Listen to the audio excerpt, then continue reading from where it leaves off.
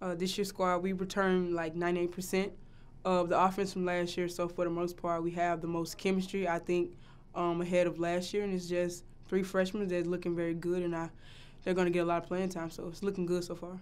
We're very athletic this year. I think that we're going to offer something new. I think that we're just a new group, but the same core. I think that we've really worked on our defense, and we're just really locked in this year. We're athletic, we're fit, and we're ready to play now. We've waited so long, so.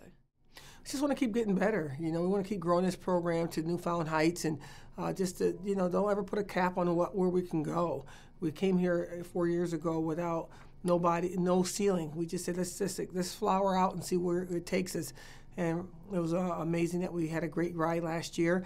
But this year we want to continue to grow and get better and get the community behind us as we try to bring, national prominence here in Western New York. We just have to keep working how we are. I mean, we're working really hard on the court right now, and we're in great shape, but we're just going to have to keep getting better every day and come together at the end of the season like we did last season. We just keep playing, and if we leave it all on the court, if we continue to tend to the sheep, as we say in the dark, and just lock into who we are, the ultimate goal is to continue to play, and that's where it takes us. And when we get there, we have to own it as if it's our own arena.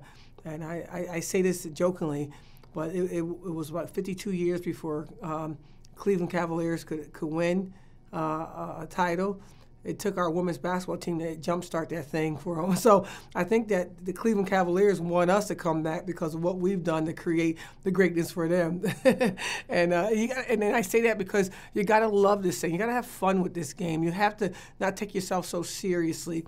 So we work hard. We play hard. We want to be the best we can be. We want to tell our story. But we're going to enjoy the ride as we continue to move this program forward as well.